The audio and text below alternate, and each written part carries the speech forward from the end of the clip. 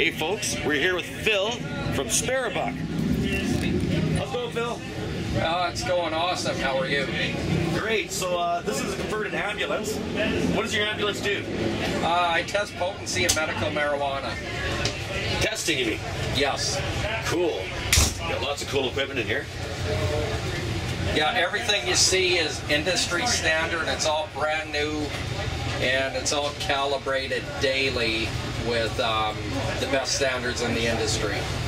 Right on. How much does it cost to do a test?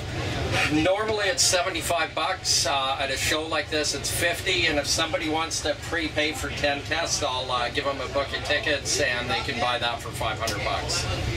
Crazy. So what do you have to do to test it? I take a sample, and a sample is 1/10 of a gram. Right. And I weigh that out, and I put it in my test tube.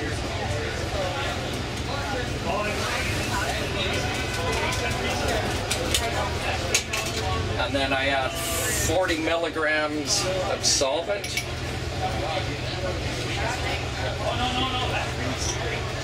What kind of solvent is it? Or is that a secret? No, shit, it's methanol that you buy at That's laundry. either, yeah, it's gasoline antifreeze, but it's 99.9% pure, and it works awesome for this kind of testing. So put that in there, shake it up, put it in my machine, and I let that sit for about 20 minutes so all the chemicals get extracted into the solvent, and then I run it through my gas chromatograph. Cool. How many samples can you do in a day with this unit? I could do about 4 an hour. 4 an hour? And as I get older and lazier, I like to keep it to 4 an hour. I probably could do 5 or 6 if I got really motivated, but I'm not.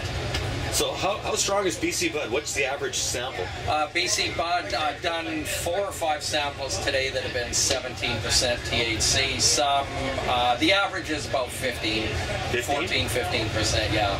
Some gets as low as 7 or 8%, and I've seen some as high as 21%.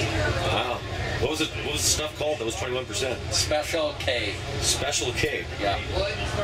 Wicked. How many samples have you done today? Today I've done maybe 10 or 15. I've tested some oil, and I had 1 sample of oil tested out at 82%. And I've also had some other oil, a guy, it was homemade oil he did himself, and that was 64%. That's awesome. If somebody wanted more information about testing, where would they go? Do you have a website? Yeah, the website is sparabuck.com, or they could go to Twitter at BC Marijuana. Awesome. Well, thanks for talking with us, Phil. Yeah, awesome. Thank you. Keep watching Urban Grower and Urban Ramo for more weed videos. That's it. Cool.